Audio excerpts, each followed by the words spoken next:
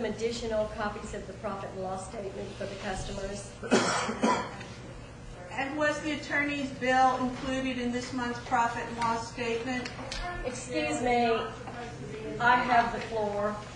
It's supposed to be on the balance sheet, and that is something that typically when they do audit at the end of the year, they do general journal entry corrections to make corrections for any outstanding debts that we owe at the end of the year. It's not something we typically put on month-by-month basis.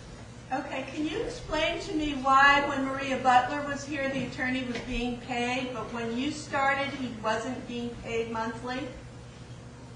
I cannot explain that. I don't believe that that's accurate either. I don't believe that's accurate. I actually have seen some checks, Brian, for $1,000 here, $1,000 I there. saw that wasn't the entire amount that was due. Did you check to see that? I mean, it's just I not an understand. accurate statement. I have a hard I time with my bills as they were done. The firm has recognized that this district needs assistance, and we're glad to help the district. Believe it or not, you have great water and wastewater that you can produce here if your this board is allowed to do so. Thank you. Can we go on with the treasurer's report, please?